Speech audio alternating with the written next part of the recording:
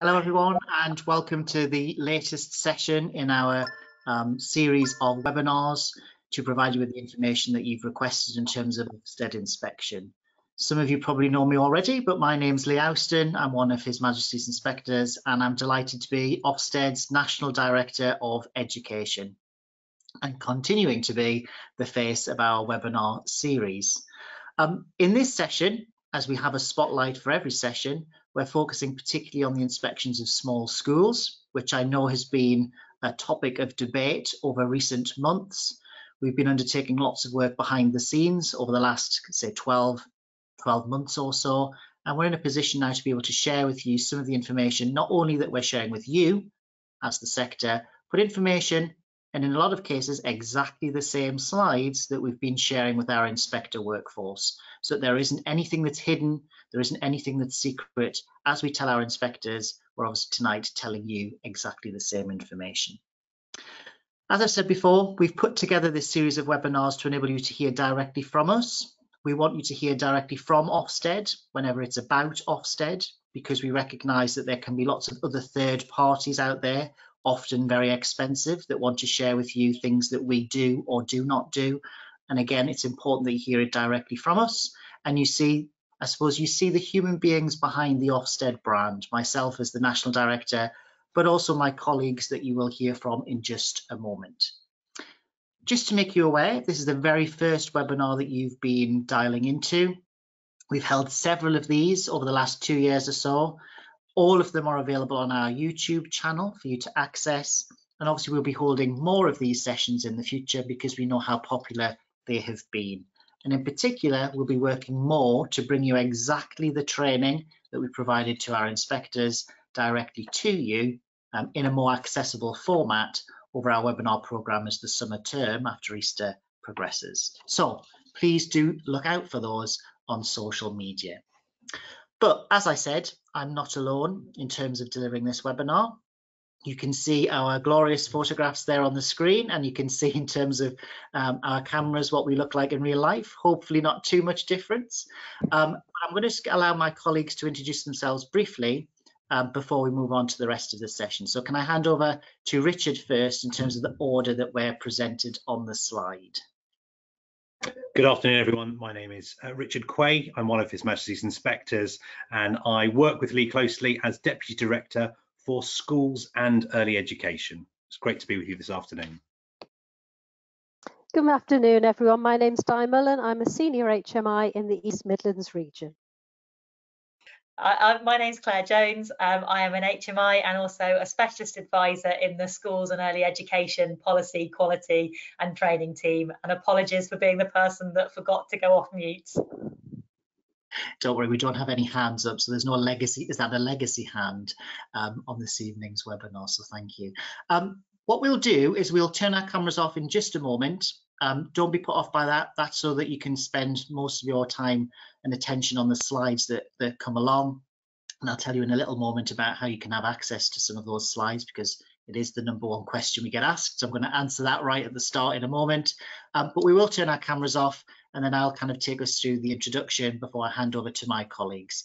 And before I do just share some of the information around key resources, just to say, while there are kind of 4 of us on camera at the moment, or 4 of us that you will be hearing from, can I just extend my thanks to everybody else in Ofsted who's working behind the scenes. I often call them the webinar elves, who work really hard to make sure that we can bring this to you this evening. So thank you to them. Okay, I'm just going to turn my camera off and I invite my colleagues to do the same, but you will hear from various folk as the session progresses. So, the only guidance and materials you need for an inspection are the guidance and materials that we produce at Ofsted, and we publish a variety of those, variety of content to support you, and you can find all of that at our gov.uk/Ofsted address.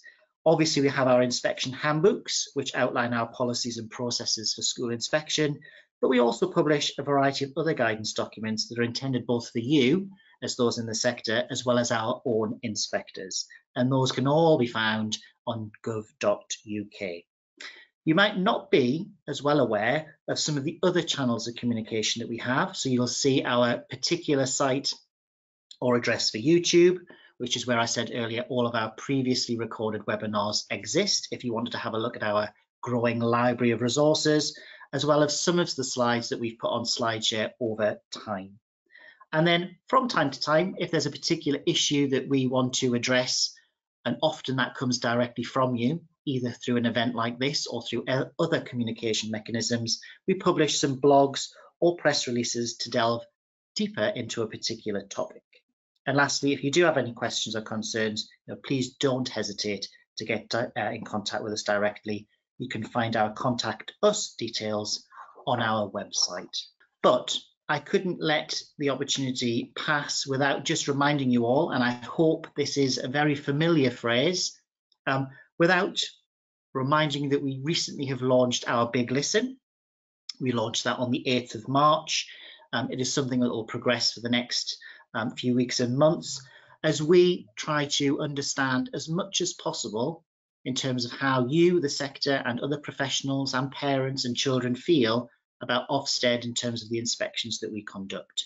It's our absolute ambition to be a world-class inspectorate, and we recognise that to be a world-class inspectorate, we need the confidence and we need the trust of the professions and the professionals that we work with on inspection, the sectors that we inspect. And you'll see that in terms of this slide. It is absolutely a comprehensive effort to hear from everyone that has a vested interest in the processes that we undertake in inspecting schools, or indeed any of the other remits or provision that we inspect or regulate. Now, obviously, I'm talking to yourselves tonight as professionals, as fellows within the profession, but it's important that we also hear from all of the other stakeholders, as you saw there, in terms of parents and children themselves. And we will be launching a children's survey in the coming weeks so that we can gather their views in particular.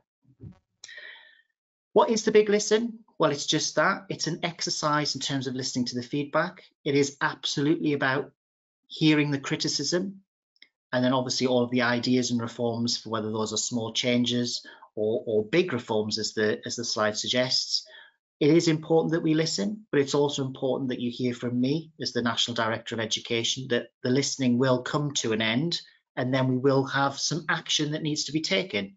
But we want to ensure that the action we take is absolutely the right steps to ensure that inspection serves the purpose of maintaining high standards and positive outcomes for all children, but at the same time addresses the challenges that we know exist, both for you as the individuals that experience inspection, and obviously what that means in terms of the wider accountability system. So, as you can expect, we will carefully analyse any of the responses that come through, and we've also already had many thousands of responses, and we anticipate that to increase even further as the Big Listen gets underway. There are 4 specific elements. The main way through is through our consultation survey, of which I'll provide you with a access point in a moment. But essentially it's looking at 4 main themes. How do we report our findings? How do we carry out inspections? How can we continue to have a positive impact on the sectors we inspect, however you determine that positive impact, or whatever you determine that positive impact to mean? And what can we do, as I've just said, to be that world-class inspectorate and regulator that we have as a real ambition, trusted by parents, children, and the sectors we work with? There are also some independently led surveys, and obviously the organisations that we've engaged with to do that independent work for us will be hosting focus groups, stakeholder groups, to get more in-depth responses face-to-face. And of course, all of the other events and webinars such as this that we hold from time to time, where we'll be out and about listening to your responses and working with you to have the important debate that is needed. So here's the screen, and I'll just linger on this screen a little because if you want to scan that QR code, then by all means do.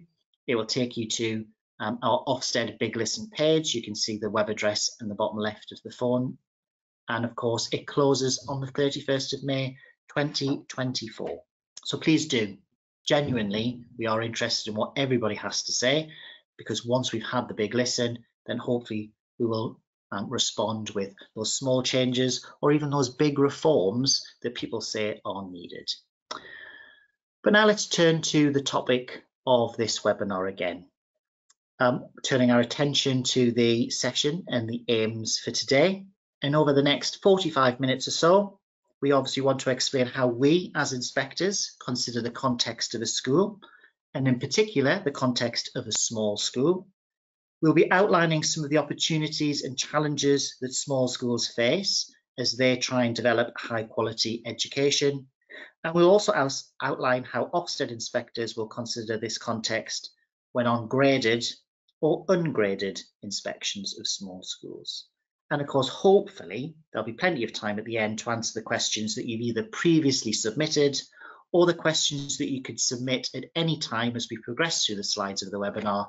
And of course, just access that through the panel at the side of the webinar screen. Now, as I said earlier, the number one question we always get asked is, when will the slides be available? And yes, you absolutely can have the slides. Please don't feel you need to take copious notes while listening today. They will be emailed to you shortly after the session has ended. So without further ado, let's get into some of the detail, and particularly how we consider the context of any school, but particularly, given tonight's theme, the context of a small school. So first, I think it's important to say that, as the title suggests, understanding context isn't particular to small schools. We do want to understand the context that any school finds themselves within. But of course, tonight we've got that particular lens of small schools. I also just want to make you aware that one of the key themes, one of the key sessions of our current Spring Inspector Conference is exactly this question. How do we consider the context of a school in the way in which we go about our inspection work? So not only is it topical in terms of you, those within the sector, but it's also a very live topic that we are discussing in terms of an inspection workforce. And indeed, some of the slides that you will see, as I said earlier, are an exact replica of the slides that we've been using with our inspectors to share the exact same information. So we know it's important to be clear that the context of a school, no matter its shape, size or location, is important, because actually a school's context influences all of the decisions that you as school leaders and as teachers make on a day-to-day basis and the actions that you take. And we need to use that as the lens through which we evaluate how successful all of those actions and decisions have been in terms of the lived reality in classrooms, and ultimately the difference that they're making to the children in your care. So on inspection, it's crucial that we understand the backdrop in which school leaders are working. What are your challenges, whether those are national ones, regional ones, or local to your particular context, and then to be able to accurately evaluate, as I said, the decisions and actions that you've taken. So what do we mean by context? Well, it can be the external factors, such as where your school is located. It can be the particular community that you serve, the pupils who attend. It can be things like pupil stability. And in terms of small schools, we know with smaller numbers of pupils that stability can have a significant impact on the decisions that you're making. But it can also be internal factors like how your school is organised, how it is structured, staffing, recruitment, premises. The one thing we hear time and time again, which is really important in small schools, the many multiple hats that individual members of staff or leaders wear, and therefore being conscious as an inspection team that if we want to speak to certain individuals about the work that they do, that can often be the same person, and we want to be conscious of their well-being and welfare and not overburdening them in terms of the influence or impact of an inspection. And Di's going to talk to you a little bit later about how we consider the context of small schools in particular in a few slides' time. So how is context set out in our handbooks? Well, paragraph 6, I think as it currently stands, you can see it there on the screen, reminds us that we need to balance consistency in inspection with the flexibility required to respond to those individual circumstances. So that reasonable consistency that we can all expect through following a standardized framework and handbook and methodology, but with enough wriggle room within it so that we can understand precisely what it is that makes your school unique. And we know that's what any leader wants to get across to an inspection team. What are the strengths and weaknesses? What are the successes and even better ifs that we can put across? We can put our best foot forward and share with the inspection team when they arrive. So in balancing consistency with flexibility, we're not diluting the education inspection framework, but we are trying to apply it consistently and fairly while taking note of the different circumstances in which everybody is working. So how do we get that information then about context in particular? Well, first and foremost, you can see on the screen, there's a lot of information that inspectors will have access to before you even know an inspection is happening.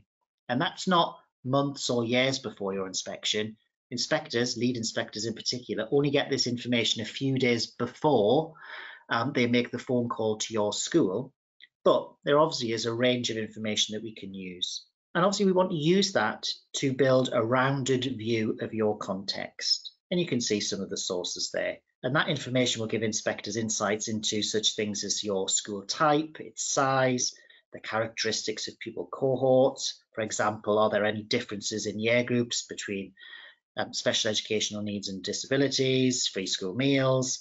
It'll give them some sense, and I do say some sense, of the scale of perhaps deprivation in the locality in which you're working, but it'll also give them some information around staffing, around pupils' behaviour, attendance, and their previous academic achievement, if we think about the inspection data summary report in particular. But importantly, all of that information is historic. It's information that's been collected and published, but it's about a past snapshot in time. And obviously the most important information we hold is the information that you can give us directly in conversation through discussion from that very first phone call, where it's important to get across to the lead inspector exactly what the challenges are and how you've tried to manage those in terms of the decisions and choices that you've made as a leader. And indeed, all inspectors, all lead inspectors, when they make that phone call, and again, this was a topic of our spring conference this year, particularly asking about those challenges and the context in which you are all working. So if you are yet to have an inspection or you're anticipating one, then of course you will be having a conversation just about this. And of course, it doesn't answer any questions, it just raises them. So again, while we might be interested in some of the information that's shared, either through these reports or through conversation, it's only the start of a process. And then it'll be about seeing what that looks like in reality, and obviously what that means in terms of the difference the schools, your hard work, are making to the children in your care. So we don't want you to do lots of preparation work for this part of the conversation, the telephone conversation that happens before inspectors arrive on site. But we do just want to talk to you about your school and its context, because the number one thing we often hear is, will the inspectors who are walking up the path get it? Will they understand the school in which I work and the decisions I've made? And therefore we've put front and centre through our training programme this spring, and obviously in terms of what we're sharing with you now, that yes, they will be having discussions around your school and its context. And in terms of what that means for small schools, I'm now going to hand over to Richard and later the rest of the team to give you a little bit more of the detail. Richard, over to you. Thanks very much indeed, Lee, and good afternoon, everyone. So it might be helpful for me to begin by outlining what we mean by a small primary school. It's one of our frequently asked questions. So we take the number of 150 as the point at which we regard a primary school to be a small school, and that's aligned to what's stated in the school inspection handbook, for example, in paragraphs 122 and 124. And there are around 3,800 maintained small primary schools, including nursery, infant and junior schools. That represents broadly about 1 in 5, 20% of the primary schools that we inspect. And in the region of 1,600 provide education for 50 to 100 pupils, and around 450 provide education for fewer than 50. But as Lee's alluded to, we know that each school has its own unique context. It might be rural, coastal, town or urban context, or it might be providing education for predominantly white British cohorts of pupils, or for a diverse and changing pupil population. And we know that in a fair few of the small schools, that we're likely to meet a teaching head teacher and come across mixed age classes in some cases covering entire key stages, and in a few spanning key stages. And as you'd expect, small schools differ in their contexts and within seemingly similar surface features. There are contextual factors that we need to be mindful of. And we'll come on to these later in the webinar, and forgive me for repeating the point that's been said before, but we as inspectors, we are and we will be and we have to be cognizant of each school's unique context. So let's just reflect for a moment about what it means to lead and work in a small school. An analogy we sometimes use and we talk about with our inspectors is that leading any school can often feel like sailing a ship or a boat, a captain working with and leading a crew sailing a clearly defined course. However, at times, as leaders of those schools, we encounter cross currents and waves as well as smoother waters. And in this analogy, small schools are akin to agile, smaller boats, each having a smaller crew, fewer passengers, often operating in a more confined space. And due to a small size and likely more limited resources, the impact of changing context around them is likely to be amplified. Taking that boat analogy further, even small changes in the current or ripples in water may well have broader consequences. So changes in context for a small school may have a more significant impact on curriculum design, for example. Similarly, if one teacher is absent or the school is carrying one vacancy, the impact will be considerably greater.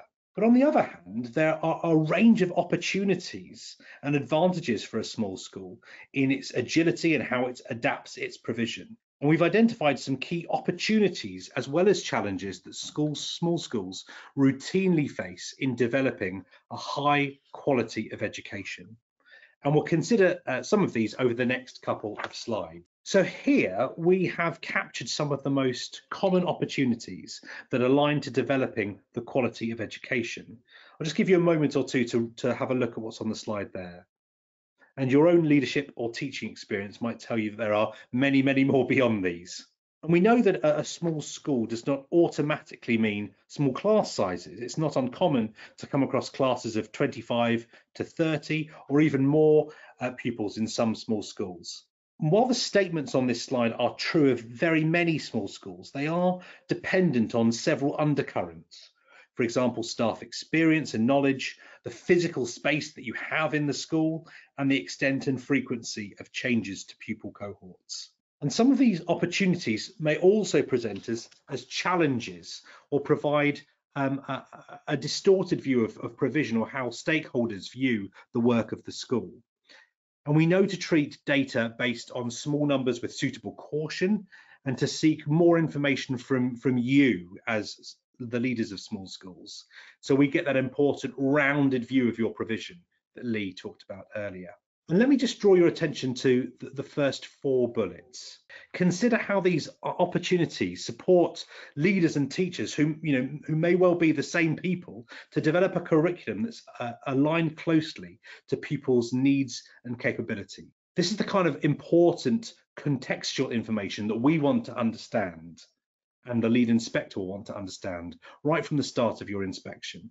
And each of these opportunities also need to be viewed in the light of challenges that small schools can face, which we'll see on the next slide. I'll just give you a moment or two to read through these. And as with the opportunities that we looked at just now, you will no doubt think of many more based on your experience. Each school that we visit has its own bespoke challenges. However, we've distilled these challenges down to some of those which may influence or impact upon the development and delivery of a high quality curriculum. The first 3 bullets influence how classes are organised, how the curriculum is constructed, taught and evaluated. And we would want to understand that in the context of your individual school. And reflecting on the discussions that you'd want inspectors to have with you in order to understand how the nature of pupil cohorts, staff roles, and the school's location and physical size, all of these, how they influence curriculum design, how it's delivered and its impact. And we're aware that all schools experience changes. And in small schools, the impact of these changes can be amplified or exaggerated. So while small schools operate in the same educational waters as larger schools, their size and individual context means that they face different opportunities and challenges. Seemingly small changes may have a more significant set of consequences, including those on class composition and curriculum design. And what's important is that we, as inspectors, are able to understand and keep the school's context in mind. So, as Lee was saying before, so that we can adapt but not dilute the education inspection framework as we inspect to it, and as we go about evaluating the quality of education that your school offers. And in this way, we seek to be consistent but also proportionate in our inspections. And building on that previous point, schools, irrespective of their size, do face some irreducible demands, such as the need to deliver the national curriculum, or a curriculum that matches the breadth and ambition of the national curriculum, that prepares pupils for their next steps of education. And that is something that is an irreducible demand. The obvious and stark difference is that schools have considerably fewer resources upon which to draw. And there's also the issue of amplification. Concerns, successes, strengths and weaknesses can appear exaggerated in a small school. And what we'll aim to do is to consider inspection in this light. And we know that the process of inspection itself is a form of pressure that's different to the pressure of day-to-day running of a small school for leaders, for staff, and for those responsible for governance. We're aware that in small schools, we're very likely to be spending more time on inspection with one particular person, and we'll be mindful of that person's well-being and of other demands on their workload and time. And our aim is to work with leaders to craft an inspection that's responsive to that individual school's circumstances. And we'll be mindful of this as we plan and go about our inspection activity. And linked to this, I think it's probably worthwhile having a reminder of Ofsted's Code of Conduct, which sets out the expectations of both providers, yes, but also inspectors. And we'll conduct our work with integrity, demonstrating professionalism and treating all those that we meet with courtesy, empathy and respect. That's our Code of Conduct, that's our focus. And as part of this, we'll also be alert to the well-being of leaders and staff as we go about doing our inspection work. And as I said before, in small schools, we might be spending much more time with the same leader or teacher. And we want to be mindful of this as we draw up the plan of inspection activities to do that in a way that's doing it with you, that we're doing it together, and as we enact that inspection timetable too. So Di and I will now talk in a little bit more detail about the inspection of small schools in particular. And over the next few moments, we'll be speaking to you about how we evaluate the quality of education in small schools. And in doing so, we'll refer back to some of the aspects that Lee talked about earlier. So I might begin by drawing your attention to 5 C's that may require particular consideration when we're carrying out inspections of small schools. And I should just stress that we don't expect you to use these terms when you talk to us, and indeed inspectors may themselves not use these terms that I'm referring to in the presentation now as they carry out their inspection work. And indeed, connecting to what Lee said before, we don't expect you to carry out lots of preparation for an inspection. But what I'm doing here is just outlining a few themes that are considered when we frame our discussions with you as leaders, and indeed they might frame some of the discussions that you have with inspectors. So in brief, these are some of the areas that might be helpful to consider as areas that you might wish to communicate to an inspector during an inspection. The first one is that context is crucial. So let's look at context and build on what's been said earlier, that context is just so crucial from the very start of an inspection. This is the case for any school. It's not a small school only message, but it is very pertinent for small schools. Inspectors always need to respond to the individual circumstances of that. And as we've just looked through, we have to be mindful of the exaggerated impact that seemingly small changes have to the context of a school. And understanding from the start of an inspection is really crucial. So inspectors will want to take the time to understand the context of your school, and they'll ask you questions about that context. There's no particular set list of questions that inspectors will always ask, but these are some of the areas they might be interested in exploring with you. So do have a look at those on the slide that's up there at the moment, and I'll explore some of these in a little more detail. So school location. Inspectors will want to hear from you about your community, how it's influenced your decision making. For example, how you've gone about shaping your curriculum offer. Or perhaps these are areas, there are areas of personal development that you choose to focus. And in terms of pupil cohorts, we'd be really very keen to know about any changes in the numbers of pupils attending your school, not only what the figures are, but it's also important that we understand the decisions that you've made or have had to make. And in very small schools, we know that leaders might be redesigning their curriculum annually, where pupil numbers fluctuate, for example, where the composition of mixed age classes may alter from 3 year groups to 4. And still with pupil cohorts, we know that a small change in the number of pupils with SEND, for example, might have a significant implication for your school. And it's important that we understand how you as leaders ensure these pupils receive the support they need to access the curriculum. We'd also want to know about staffing, not only just as context, but also to help with the organisation of the inspection. And we'll come back to this a little bit later on. As Lee mentioned before, we'll look at your IDSR as part of our pre-inspection preparation, and also maybe discuss aspects of that with you on the inspection itself. But we do so with caution. And the reason for that, as you might expect, is because we have to be cautious when it comes to dealing with data sets based on small numbers. We know that 1 or 2 pupils having low attendance can make a big impact to percentages. And as Lee alluded to at the start, this information only gives us a starting point. It gives us questions to ask. For example, we'll want to hear from you about your context and approach to attendance. And during our discussions, we'll keep in mind what you tell us about your context in specific relation to the impact of COVID-19. And we recognise that responding to COVID-19 during the pandemic period has placed great demands on leaders, and detailed discussions around this might be needed to understand the ongoing legacy of that impact in some schools. And it's important that we understand your approach might be different to different subjects, to checking the quality of education on the theme of curriculum.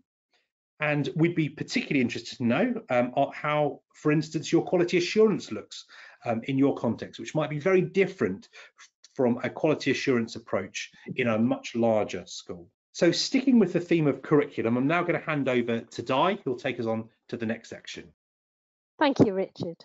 Now we know that providing a high quality education for pupils in mixed age classes is really challenging, and we're going to want to understand how you have constructed your curriculum, including around mixed age classes if you have them in your school.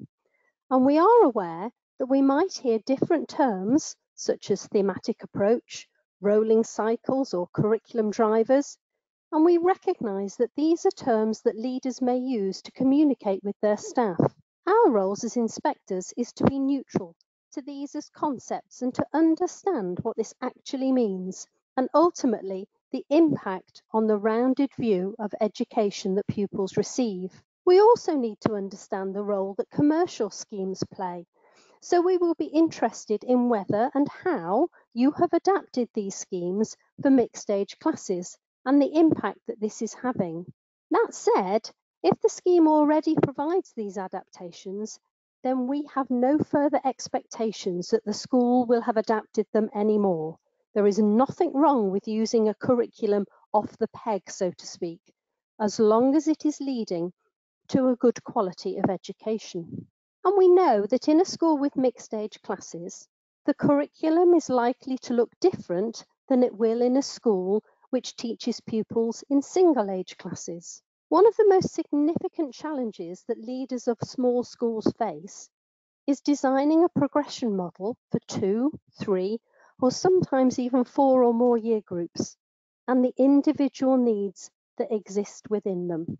So it may be that approaches will differ by subject. So for example, there may be pupils in each year group working to different learning objectives in the same mixed age class. We might see this in hierarchical subjects, such as mathematics or computing. Or we might see all pupils seemingly learning the same substantive knowledge, so for example, about the Great Fire of London or about settlements, but they are applying different subject-specific knowledge or skills. And we might see that in history, art, geography, for example. What we're interested in is knowing what approach you have taken and why. Then we draw on evidence from pupils' work, lesson visits and discussions with pupils and with their teachers to evaluate the impact of the curriculum and to find out what is leading to that impact.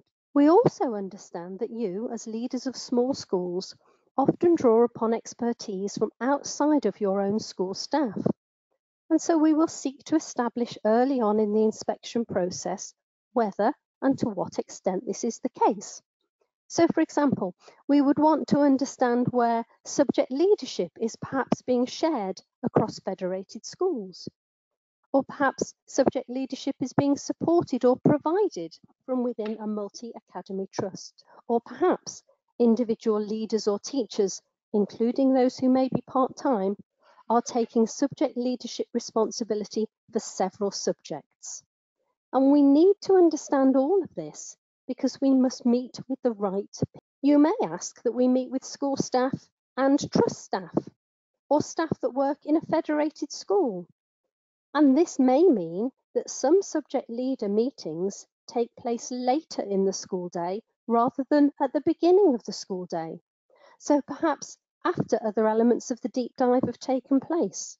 It may be that we meet with more than one person about a subject, and all of that is absolutely fine. As paragraph 28 in our handbook makes clear, the focus of inspections is on schools and how all the individuals within them work together to make sure children receive the highest possible quality of education. The focus is not on inspecting a specific individual who works in a school. So back to this image with a slightly different focus. In some small schools, there will be classes that include pupils not only from one year group, but they may be from more than one key stage. And we will give careful consideration where this is the case. For example, when early years and key stage 1 children are together in one class. And we will want to understand how these cross-key stage classes affect the design of your curriculum and the decisions you make about supporting teachers and other staff to teach your curriculum. And we'll certainly want to understand how you have made sure that pupils in both phases are getting the support they need in age-appropriate ways. So, for example, that children in the early years develop those foundational knowledge and skills that they absolutely need. We've entitled this C, Checking Impact, not just because it begins with C, but also to intentionally avoid using words such as monitoring or assessment, which might be seen as loaded terms. So perhaps the word considering might be even more apt. Paragraph 346 of our handbook outlines the areas where leaders can have the strongest effect on the quality of education. Included in this are high expectations, a focus on education, and creating coherence and consistency across the school. And we know we might not see the level of formality that some larger schools might have. So we might not see reports with lots and lots of analysis or subject monitoring happening at certain times each and every week or term. And that's fine. We want to know how effective your approach is. We have no preference as to what it looks like. We might see checking happening as part of informal weekly staff meetings, for example, because we know that the total number of teachers in some small schools may well be far fewer than the number of senior leaders in a larger school. We might also see collaborators as a significant contributor to checking impact, and so involving them in discussions will also be important. We might also find that you are aware that a certain subject hasn't been checked for a few weeks. because you may have been focusing on other subjects, or there may be some concerns around capacity, and we recognise this. So it would be important to have a conversation about how all this fits into your broader plan. The important thing here is that we will want to know what you are doing and how this is informing you about your curriculum and how well it is being learned. Impact is important, and a proportional focus on impact gives us that rounded view. In a small school, as with any school, we are ultimately interested in the impact that your school is having on the education that the children receive, and therefore what pupils know, remember, and can do. So if impact is weak, it is reasonable to ask if there are weaknesses in the intent or implementation that might explain this. And if impact is strong, it is also reasonable to ask if there are strengths in the intent or implementation which might explain that. In most cases, we will see evidence of impact in published outcomes. In small schools, we will use this information with great caution, as numbers will be small. And we will want to understand the context behind those published outcomes.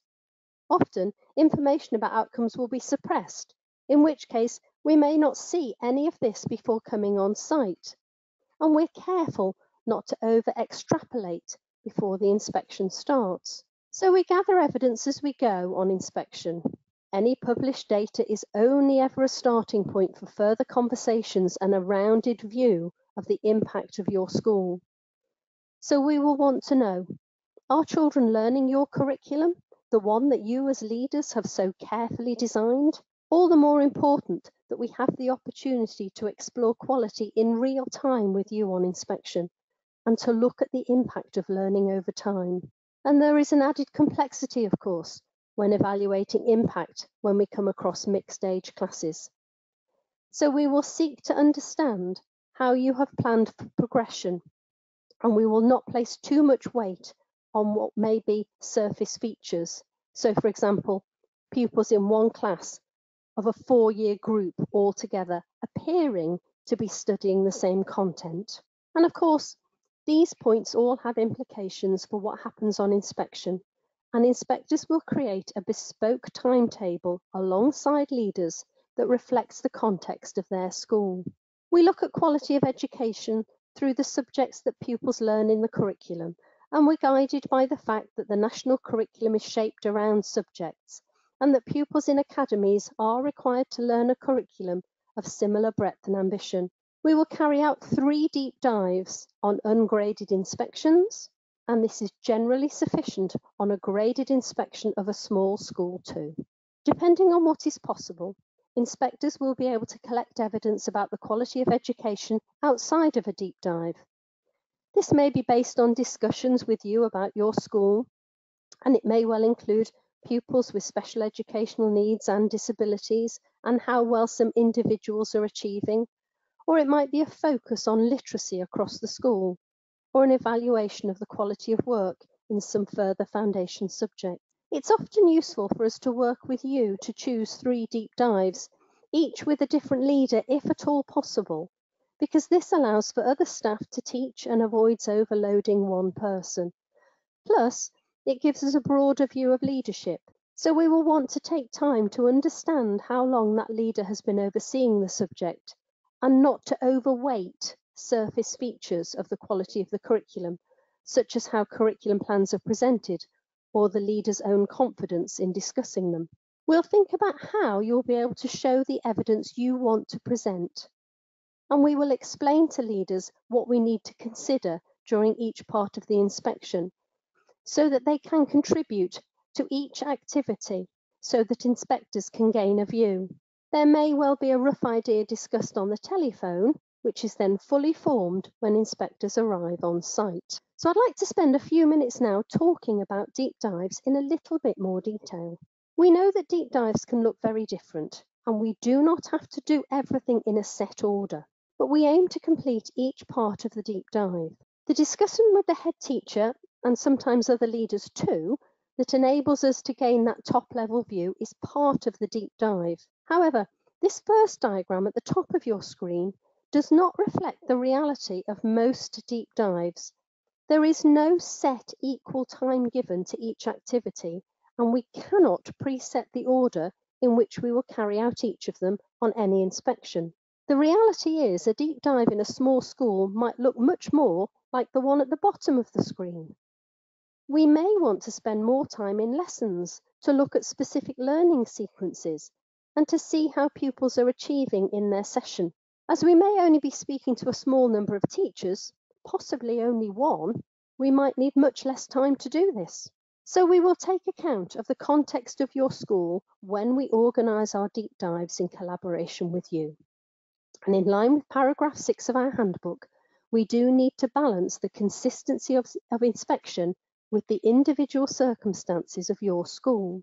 And using all the information from our initial telephone conversation, we know that we may need to be even more flexible than just changing some of the timings. We've spent some time speaking to HMI and senior HMI who are established in leading small schools themselves and in leading inspections of small schools, as well as talking to leaders currently of small schools. A consistent feature was the need to take time to understand, and this need has to be planned for. So a deep dive might actually look like the first diagram at the top of this screen.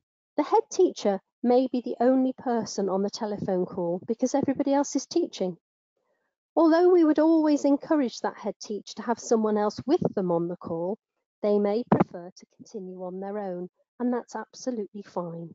And in order to really understand the curriculum and how it is set out, we may need to continue the conversation about how the curriculum is designed when we get on site. We can also join some deep dive activities together and ensure each one is part of our evidence base. We will also need to build in some time so that leaders and staff in the school are able to be in lessons to teach themselves or to carry out other important school functions and activities, such as duty, and even being in another meeting. So we may leave gaps in the deep dive for this to happen, as demonstrated in the lower diagram on the screen. So it could be that inspectors will be looking at pupils' work during that time, ready for a discussion with you when you return, or they might look at other documentation in the team room. As there will be a small number of teachers in the school, it may be sensible to meet them all together, and for inspectors to both speak with the group rather than speaking one at a time. This might feel even more supportive for them. So speaking to teachers might be an activity we just do once, rather than attaching that activity to each individual deep dive. Also, we may be able to plan out our deep dive, but we might need to respond to a school's circumstances live. So once we've met with the subject leader, it might become apparent that something doesn't quite work in the planned timetable that might not have occurred to staff, leaders, or to us until we arrive on site. So our inspection is not about evaluating the school's ability to be inspected, and we need to be agile and adapt to any occurrences as they arise. Keeping in touch meetings provide leaders with an opportunity for a two-way professional dialogue between the inspectors and the leaders, and they are no different in small schools. These meetings are of particular importance in ungraded schools, in ungraded inspections of small schools, where the inspection may be for just one day. On an ungraded inspection, we are inspecting with the assumption that the school remains good or outstanding, so we will keep leaders informed if there is evidence that this may not still be the case, and in line with our code of conduct, we will feed back honestly and clearly, with courtesy and sensitivity, and we will respond appropriately to reasonable requests. We all know that these meetings can sometimes involve sharing messages that might be difficult for leaders to hear. And we know that it is important that we listen to what you say in response, and we will do our best to take account of that. As much as possible, we will agree actions and explain the process so that you will know what will happen next. It's also important that we are clear about where we have already gathered enough evidence. This can be hard to hear, but it's much better for us to be honest now, remembering that we don't want any surprises later. And so back to our 5 C's. Remember, the education inspection framework is equally ambitious for pupils in all schools, and that includes small schools. Our framework enables us to make judgments with this ambition in mind. However, as we discussed at the start, in paragraph 6, we need to balance the need for consistency in inspection with the flexibility required to respond to the individual circumstances of each school. Small schools have their own individual circumstances, and we will need to be flexible to respond to those. The 5 C's help with the consistent aspect of small schools that we need to take time to discuss and understand. So here now on the screen are the takeaway points from our webinar today. We're sharing them with you today, and we have already shared them with inspectors too. So I think now I'm going to be handing over to Claire for any questions. Hi, thank you, Di. Yeah, we've had a few questions come in during the course of the webinar, and we also had some questions that were submitted beforehand. So what I'll do is pick up on the sort of the main themes that we've had, and sort of, yeah, I'll ask you and Richard some questions from the group. So one of the things that's come through is about in a small school, there are a limited number of people to hold all of the different roles that we know that they need to lead within a school. And we've talked during the course of the webinar about leaders wearing lots of different hats. And we've got people just wondering, well, how do we take account of the fact that we've got leaders that will do a number of different roles in a small school, whereas perhaps in a larger school, people will only have 1 or 2 areas of responsibility. So I don't know whether, Richard, you'd be able to just talk us through that, please. Yeah, very, very happy to, Claire. Thanks very much. And I think it's a great question. I think, and that often, I think it's a question that kind of goes to the heart of the experience of being in and working in and leading small schools. And I think the first thing to say is to reassure that, you know, that through this training, that inspectors are undertaking themselves if they're going to inspect small schools. Inspectors are aware of this, and it's also important to kind of emphasise that that particularly in respect of the way in which inspectors evaluate quality of education, they don't have a fixed view of what subject leadership structures should look like. So I think it's important to say that inspectors will want to speak to those colleagues that you as a leader will tell them are best placed to have discussions with them, and that might include, as Di spoke about earlier in the presentation, around those external collaborators. I think one other aspect of this question as well is that the inspection process itself will involve a discussion with you as head teacher about which subjects should be selected for deep dives. We try not to choose subjects in an inspection of a small school that will lead to overburdening one particular person or individual, and that includes the head teacher. But if it is, of course, necessary to cover maybe 1 or 2 subjects that's led by one person, and we'll want to create a timetable that's bespoke to the school that spaces out activities or perhaps merges activities. And as we said in the presentation, that timetable itself will be constructed, co-constructed with leaders. And I think one last message maybe to reassure is that we know that there's a lot going on during an inspection, and sometimes people can have different levels of confidence about the content with which they are speaking and talking. And it's really important for us as inspectors not to conflate or mix up the confidence that a person might express at the top level when communicating about, let's say, the quality of education with the actual quality of education on offer. That's very much down to the inspector to make sure they have a range of evidence to assure themselves of the quality of education in that particular school. Super, thank you, Richard. Another sort of theme of questions that's come through is that, again, a little bit around capacity, and again, people sort of having lots of different roles in a small school. So it might not be possible maybe in a small school to develop all of the subjects within the curriculum at the same rate. It might be that the development of subjects has to happen on a rolling programme, and schools might do 1 or 2 subjects at a time rather than looking at their curriculum as a whole. how will we consider that on inspection? How will we take that into account? Di, I wondered if you could talk us through that. Yeah, happily, Claire, no problem at all. I think it's important to remember first and foremost that maintaining a good quality of education, or an outstanding quality of education even, takes hard work, and it takes a lot of time. It's certainly not a static process at all. And in fact, that's recognised in our handbook in the good grade descriptors. And we must remember, of course, that schools are run for children, not Ofsted. So if school leaders have identified that improvements need to be made in a subject, then they must crack on and make those improvements, because they must do it in the interest of pupils, of course. And to remember, of course, as well, that we don't inspect and make a judgment on individual subjects.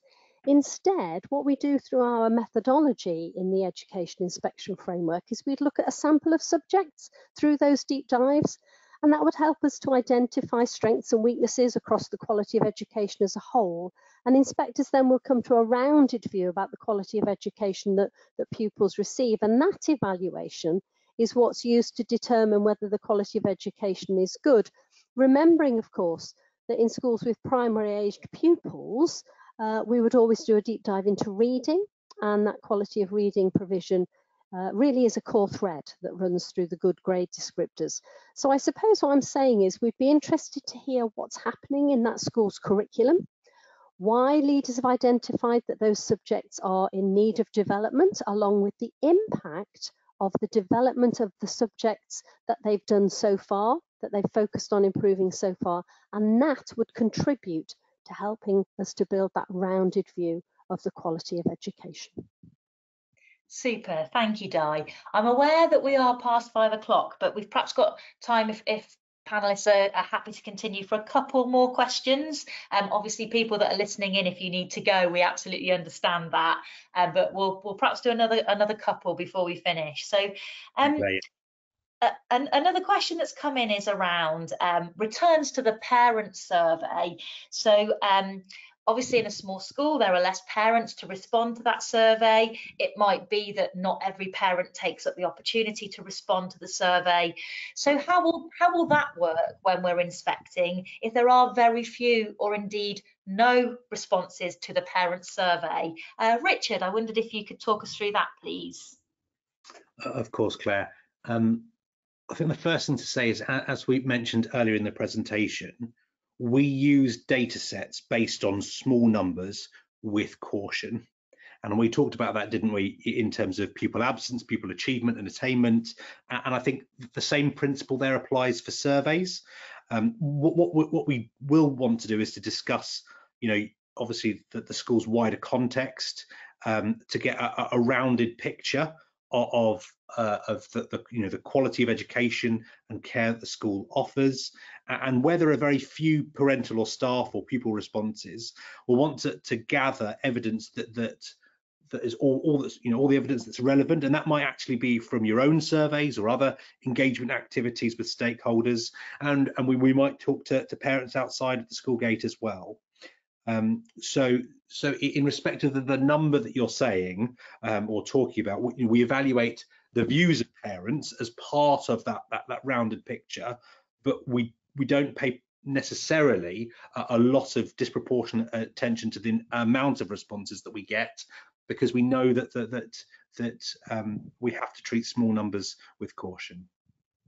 Thank you, Richard. A question that's come in sort of live from the floor. I'll probably answer this one as it's come through. So people asking if a head teacher, for example, can join an inspector meeting with a subject leader if they're talking about the curriculum, maybe if that subject leader is new. So just to be really clear, it's up to you as a school who attends meetings with inspectors. So if you would like the head teacher or indeed another member of staff to join that subject leader conversation, then that is absolutely fine, and our handbook now sets that out clearly, and it is absolutely up to you to decide who you would like in that meeting, and if it's helpful to have the head teacher there, or indeed if the subject is being led across a number of schools within a federation or a trust, then absolutely fine to have those other members of staff in that meeting if that's manageable for you as a school. And then I think a final question that's come in around sort of the offer for personal development. Maybe if a small school is in an isolated location and it's difficult or expensive to organise those trips and visits out of school, perhaps to places of worship, theatres, etc. How will that impact in terms of inspectors' evaluation of personal development? Yeah, again, really good question there, Claire. Thank you for that. And it comes back to a word that we've been talking about all the way through this webinar, I think, and that's about context and the school's local context. And it's really important that inspectors will want to understand how leaders have adapted their personal development offer and provision to take account of the context and the needs of the children that attend the school. We absolutely understand that trips and visits to places of worship, art galleries, theatres, all of these things and many, many more, these days particularly, can be incredibly costly. And if you are a small school that's in an isolated spot, perhaps that cost is amplified even further.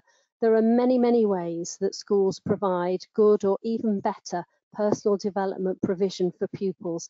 This is not just about a list of visits that might be on offer. This is about all those other things that you do because you know the context of your school and you know the children that attend. So lots and lots that schools can bring and share with us there. Lovely, thank you very much, Di. Richard, if I hand over to you then for the final part of the webinar. Yeah, thanks very much indeed, Claire, and also Di for answering those questions. So I think I should say a few final remarks as we bring our webinar to a close. It just remains for me to thank you for your interest and participation. So on behalf of the whole team here, on behalf of Lee, Di, Claire, myself, and all the staff behind the scenes, huge thanks for joining. We do hope you found it useful and interesting. So thanks again for joining, and we wish you all the very best.